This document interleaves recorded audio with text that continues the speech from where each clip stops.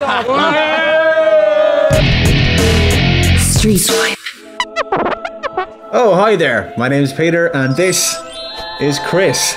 See what I did there? God be with all of you. Yeah. It's about time the Vatican updated itself for the modern world that we live in. Vatican 2.0, if you like. Mass book. Insta-Sam. Transubstantiation tube. I didn't even... Only the man in the funky hat and red shoes has the power to shake things up. So we went out and asked the public, how can the new Pope fix the church? Ye of little faith, have some faith. Is that a quote from the Bible? It is. Which book of the Bible is that? The Return of the King. That's Lord of the... If I was a pope. If you're a pope, P-O-P-E, not P-U-B, where you were tonight. No, our cameraman is berating the guy who's trying to get a question up. P-U-B, where you were tonight. Come here, you fucking asshole. If you were the fucking Pope, what the fuck would you do? When reviewing the footage, it all starts off very optimistic, but within 20 minutes, our cameraman Killian has descended into a complete frustrated strop. I'd make girls just come in whatever they want to wear, like, you know.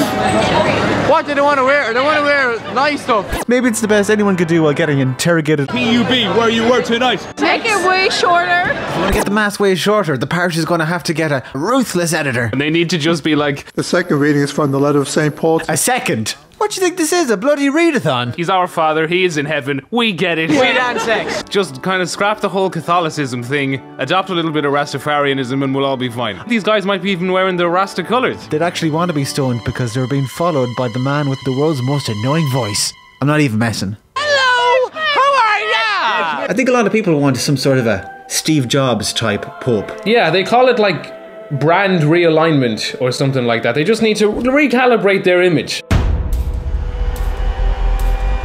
Firstly, we need to draw some comparisons here. Okay. I think we need to try and show things were bad, but they could have been worse. Hello there.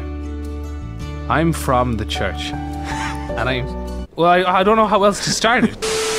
The Holocaust happened in Germany and people still go there. So I don't know why you guys can't overlook a few decades of systemic child molestation and consider at least coming back to the church. I don't think molestation and Holocaust are necessarily the correct buzzwords. There's not the correct synergy from those words. More participation with the audience. My story is like in the audience, like in the... There's offended woman face. There is offended woman face. Will you shut up, Teresa? I was talking. Do it in slow-mo. In the audience. She never stops, Chris. Take it down a notch. Maybe it could be like Microsoft's new strategy for trying to get people to return to Internet Explorer, where they accept there was some massive failings in the past. But hey, things are better now. Yeah, like we're trying now. And you know what? Let's all hang out again.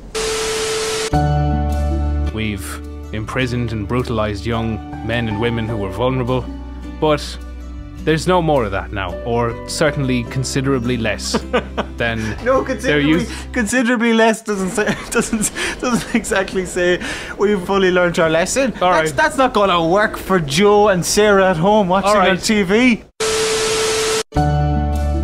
I can almost promise you there'll be no more of any of that kind of shenanigans that there was, and now we offer the church on an iPad. No. We're just like Apple, really. In fact, God invented the original Apple, so, you know. They gave everyone a bottle of Buckfast before we went in, right? He offers the Buckfast as a suggestion, and the guy to his right instantly gives a demonstration of what it would sound like. You can see him thinking, saying, what should my answer be? Then he obviously can't think of an answer. So he settles for...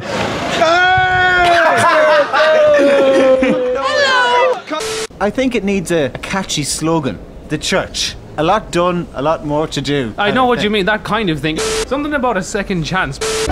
If you can forgive Chris Brown, would you consider forgiving us? Yeah, the ad just ends with a picture of Rihanna and Chris Brown holding hands. Yeah, I mean, if you can forgive that, can you not forgive some of our indiscretions? And then it cuts to a massive scene of hundreds, maybe even thousands of priests, all in a grandstand, looking hopeful. I think we've got ourselves a strategy. More tunes.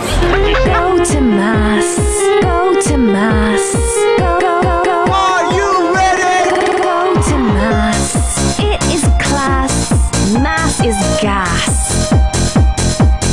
Mass is cool. It's a laugh. Oh yes, that's mass.